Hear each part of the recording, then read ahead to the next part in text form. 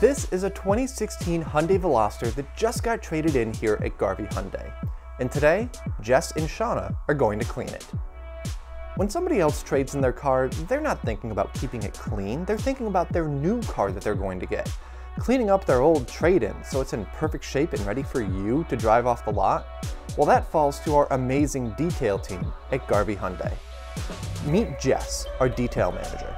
Together with detailer Shawnna, they are not just going to clean up this Veloster, but they are going to thoroughly detail it, a process that starts with taking out all the junk that the previous owner left in there.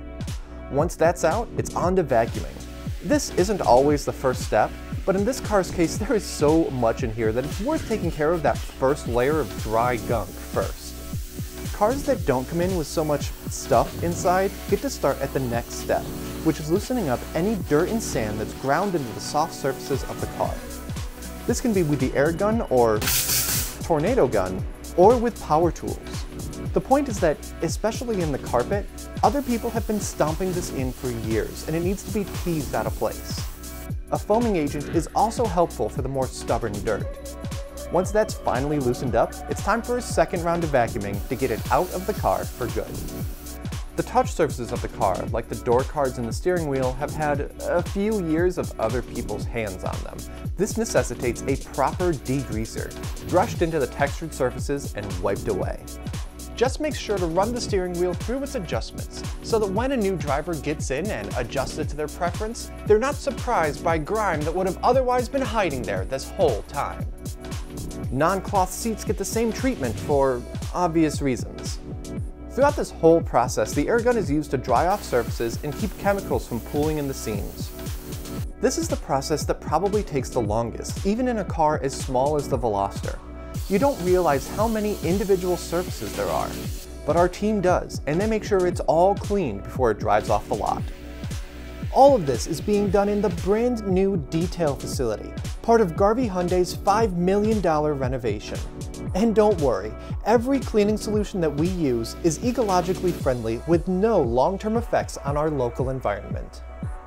Even when people do clean out their car before trading it in, they usually forget about the trunk liner, so Shawnna's removing that to give it the full treatment. First, she vacuums out all the crumbs underneath. Then, it's time for the tornado gun to loosen up all the dirt, then a foaming agent and the power brush to scrub it all out. Another round of the tornado gun gets all of that foam residue blasted out of the carpet. That done, Shawnna starts to work her way towards the exterior of the car. Hatchbacks especially can trap a lot of grime in odd places, so she makes sure to clean under the seal so that that can't build up. Jess joins in, getting the parts of the body that are hidden when the doors are closed. Remember what I said about dirt getting stomped into the carpet? That goes triple for the driver's floor mat. It gets all the treatments we've seen so far a couple times over to really make sure it's ready for its new driver. Finally, it's time for the exterior proper. Jess gets started on the wheels, starting with an application of the degreaser and an acid-based cleaner. Multiple brushes are used to scrub every surface of the wheel, so there's no chance of grime hiding somewhere. It's then sprayed down, revealing the original finish of the wheel. While Jess works on that, Shawnna is clearing out the worst of the buildup in the engine bay. The air gun blows the debris out of the bay, then a degreaser, and then a rinse, then another spray with the air gun to dry everything back off. Finally, everything is wiped down by hand. And now it's finally time for the exterior body panels. Jess rinses the car down first, then Shawnna goes to work with a quick application of two different chemicals, more conventional soap and our favorite, the degreaser. Both of them together helping to loosen brake dust, road grime, insects, and anything else that's built up over the last 48,000 miles and may or may not have been taken care of in the meantime. Then they go to town, scrubbing the whole car down before it's rinsed off again.